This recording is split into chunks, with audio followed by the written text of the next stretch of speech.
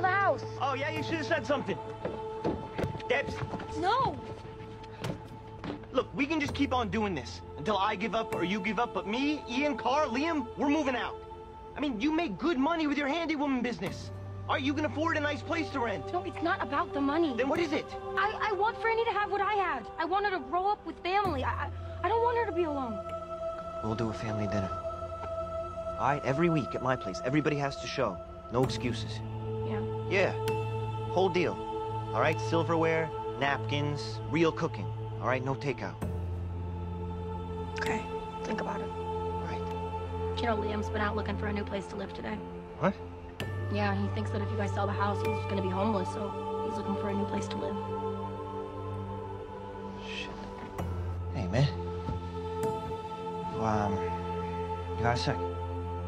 Sure. So if we sell the house, you,